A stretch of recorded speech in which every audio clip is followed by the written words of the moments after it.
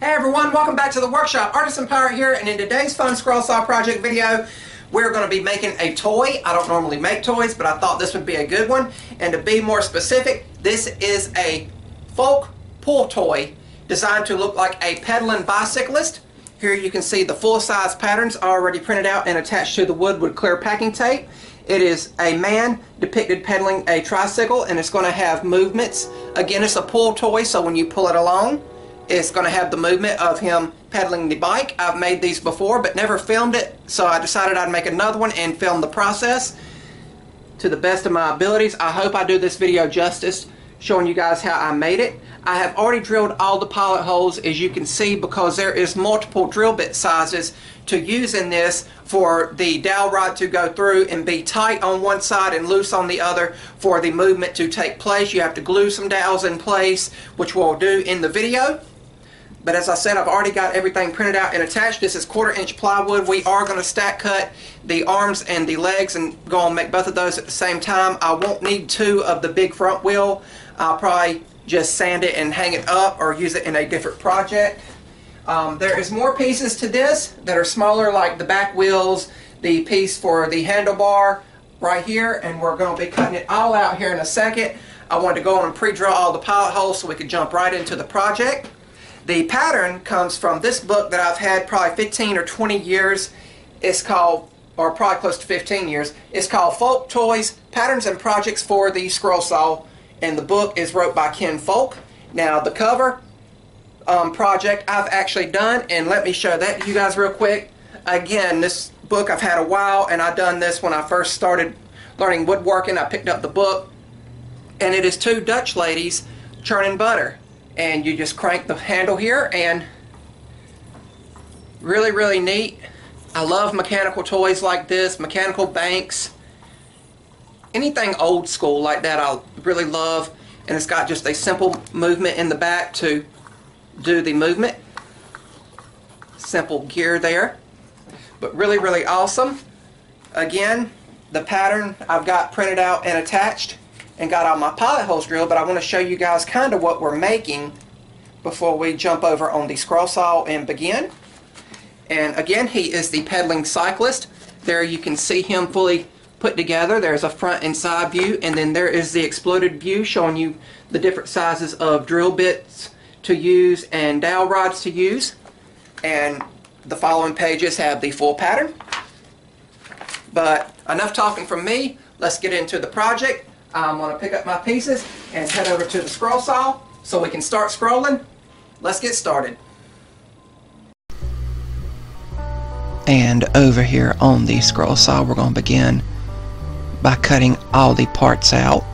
I am using number 5 reverse tooth, shark tooth scroll saw blades for all of the cutting on this project. And again, I'm stack cutting the pieces you see here, because I need 2 legs, 2 arms, 2 of the thighs that move, and I don't need 2 of the wheel. I'll just put one aside for another project for a later date. But I'll go through and cut everything out. Cutting out the handlebar here, and this is kinda like a compound cut. Has a nice little 3D effect. Now I'm cutting out the guy.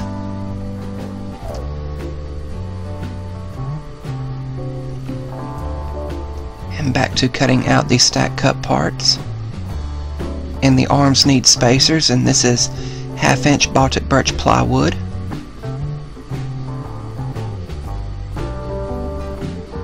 If you guys like what you're seeing, I would highly encourage you to subscribe to my YouTube channel,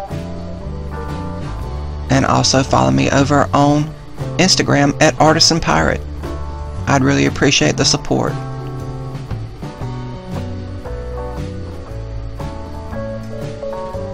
Now that everything's cut out, I'm going to begin sanding everything with the palm sander with 100 grit sandpaper.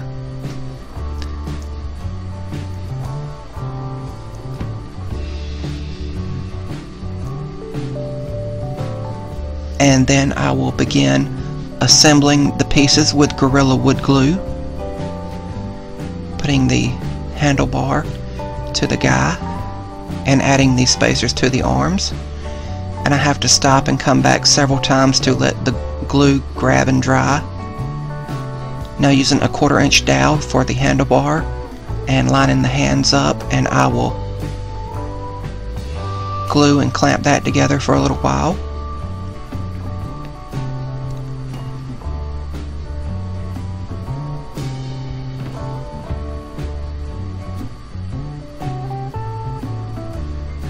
A lot of pegs and small dowel rods for the 1/4 inch dowel rod is in this project, so you see me stepping away and cutting the longer dowel rod down into smaller pieces.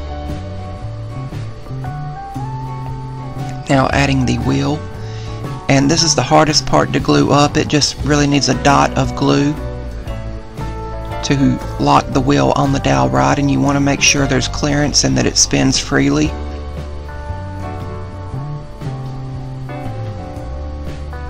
Now adding the pegs, which are just toothpicks that I already had, and again stepping away to cut the dowel rods down.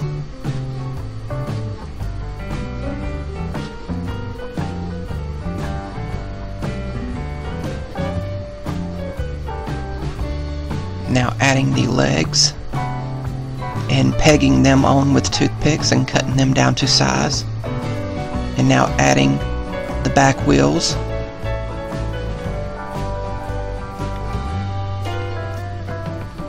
And now attaching the final pieces.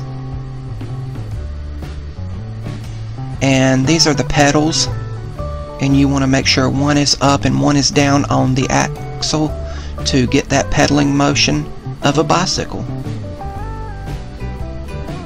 But then I let this dry a good hour or so and came back, and the project was complete, and he rolled around nicely.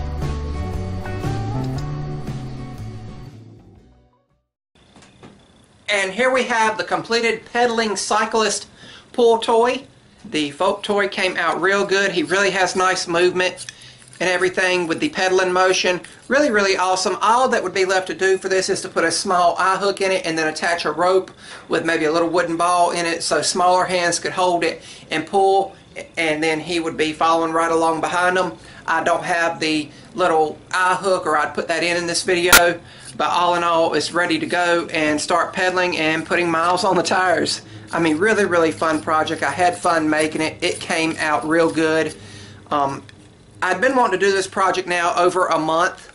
I've had the pattern laying out here where I photocopied it, and I was just trying to come up with a way to really make this pattern, to really do it just to where you guys can understand it watching the video.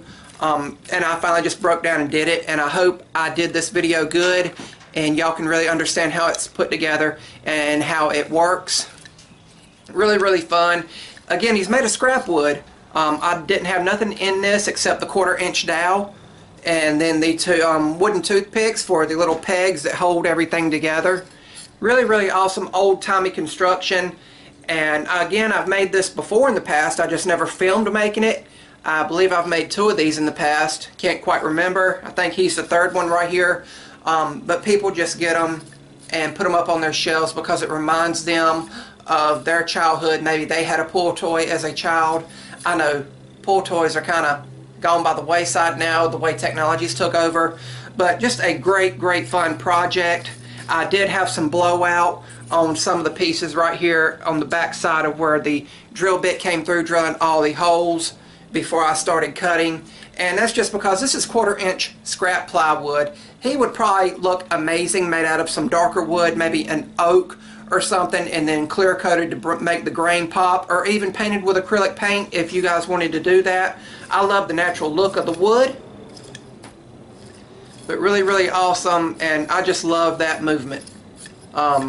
Really, really classic, and just a great toy to make over on the scroll saw.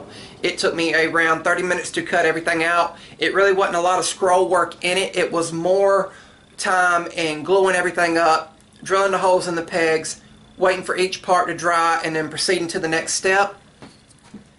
But all in all, I think he came out great. Once again, the full-size pattern for this project is available in the Folk Toys for the Scroll Saw by Ken Folk. I would really hope that this book is still in production or maybe available at a local library, so you guys can maybe try it. There's a lot of folk toys in here. I mean, it's full. It's at least 15 projects in here, all with the same kind of similar construction and that old vintage folk toy look to it. But really, really awesome. I had fun making this, and I hope you guys like watching me make it. And please let me know if I've done a good job and done a satisfactory job of presenting the video on how he was made. I didn't want to make it too difficult. But that's about all for this one. Remember, guys, if I can make it or do it, so can you. I'm the Artisan Pirate. Take care, and I'll see you guys real soon.